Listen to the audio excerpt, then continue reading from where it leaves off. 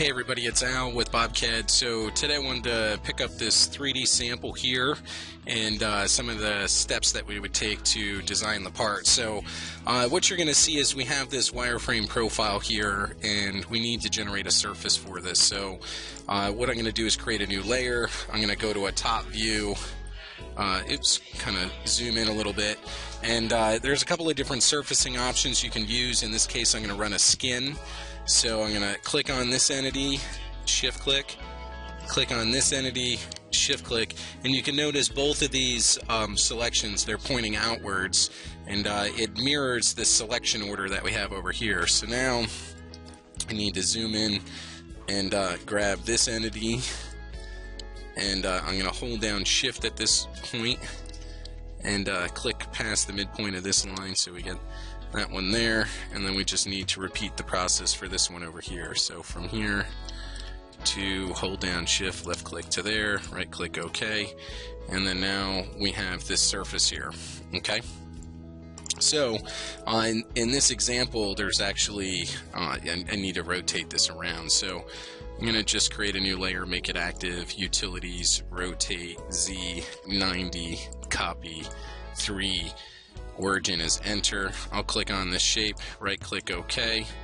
I'll get a preview, click OK, right click. So here, this is actually the shape that I want to cut out. Now, what I want to do is I want to back up just a little bit, and I'm going to get to this this section here. So what I have is this is going to be my stock shape. I'm going to extrude this, so we'll do surface, extrude curves. This is going to be 650.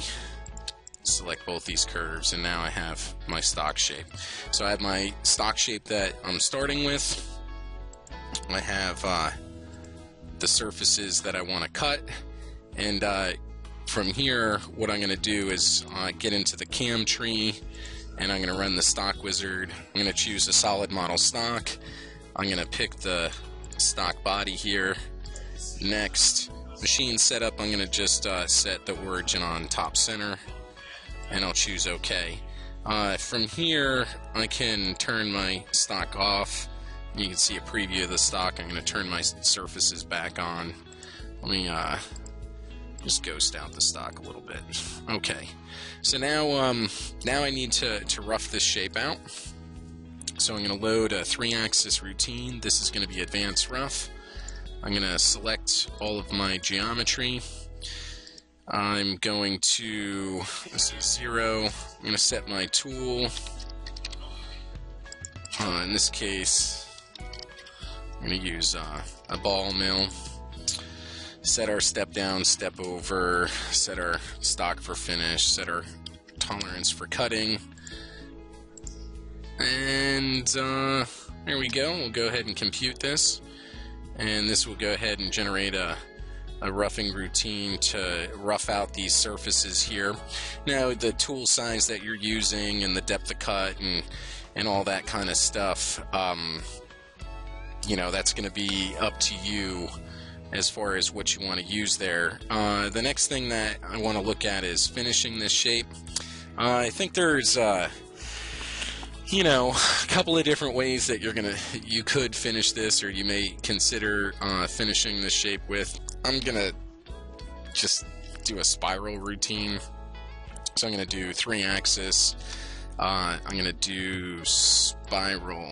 Next, select geometry. I'm gonna select all my surfaces here. Next, this is 0.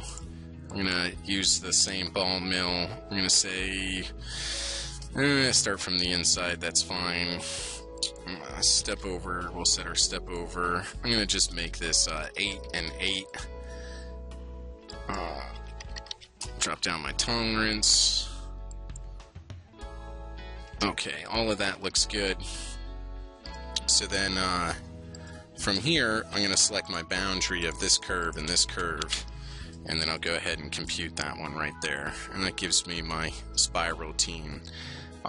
You know, another option that you have here as well, if you're doing the spiral, you should be able to do a step down if you wanted to rough it. You can use that as a roughing routine as well. That's an option for you as far as roughing the shape out. I mean, there's lots of different options. So we did an advanced rough in one example. We did a spiral. You know, in another example, we could do an equidistant as well. So you just kind of have to work through each of the different strategies and figure out which one you like best. From here, yeah, might as well just load up a simulation. Let's kind of take a look at what the part will look like. I can turn that off, turn this down.